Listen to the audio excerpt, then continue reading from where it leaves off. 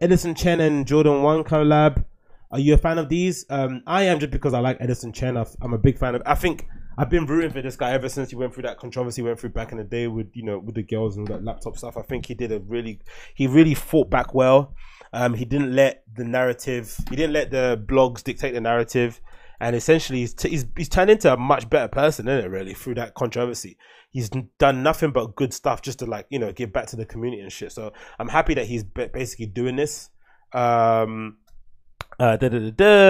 So this collaboration, I'm not sure what the point of it is, but I'm all for it. I think he's taking inspiration, or it's basically following a trend of other sneaker collaborations where the upper is essentially a kind of tearaway, cutaway sort of thing. We've got two stories here that kind of detail it from Hypebeast, of course. One is they're coming out early, so this is one of him. The lookbook I pretty like, because I quite like his poses. He's very cool streetwear poses that he does. So this is from Hypebeast. Take a closer look at the Edison Chen Jordan 1 Mid Fearless. Let's take a bigger picture here. You've got this weird sort of like, what's that? You get that from Chinese stores, isn't it? What is that? Is it like you get a little, is it a bracelet? I had a bracelet maybe with that sort of similar sort of coin just in the middle of the lace there here.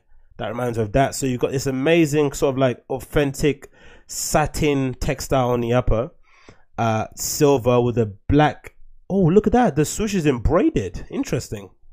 Okay.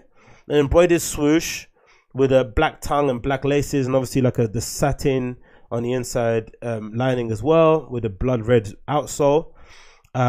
Classic, really. Oh, wow. Look at the swoosh. It's sort of stitched in, and it fades out as it goes to the back of the heel tab. That is incredible. Yeah, I remember that coinish, that little circle thing. I'm pretty sure you get it on bracelets or something. Again, they haven't relaced the shoes. It's such a pet peeve of mine. If you're gonna do product shots, relace the shoes properly, man. God damn it.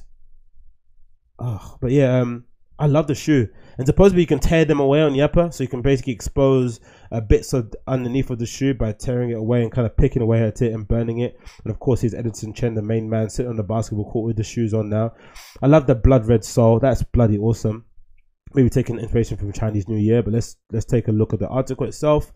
What information do they have here for us? Continuing his release of the Silk Road Royale Mark sneakers, Clock co-founder Edison Chen has teamed up with the Jordan brand Air Jordan 1 Mid for the Fearless Ones collection, centered around the message of internationalism and internalism and externalism found in Clock's recent Nike sneaker releases. The shoes are inspired by the Chinese concept of yin and yang, with a peel of uppers. Okay, so the white bit's the yin and the black bit's the yang underneath, I'm assuming, right? The upper of the shoe is done in silver woven nylon that expresses the Silk Road Royale pattern, and that can be removed to reveal a black and gold premium leather construction. Oh, it's leather underneath. Bloody hell. Detailing comes in the form of a fadeaway stitches, swoosh, and a Chinese coin bearing the with that symbol Jordan 1 in China. Okay, wow. Attached on the black flat laces, rounding up the design of the shoe's Jumpman logo. You know what might have been cool? The laces, maybe some round nylon tubular ones or something. They might have been pretty cool. I don't know. Maybe I'm wrong on that. I think that looked pretty awesome.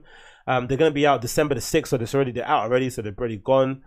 Oh, December 7th on the sneakers app as well, so they're probably already sold out now, because cloth shoes just do stupid numbers when they come out. But yeah, they're banging in it. Look at that. That's so cool. I love that.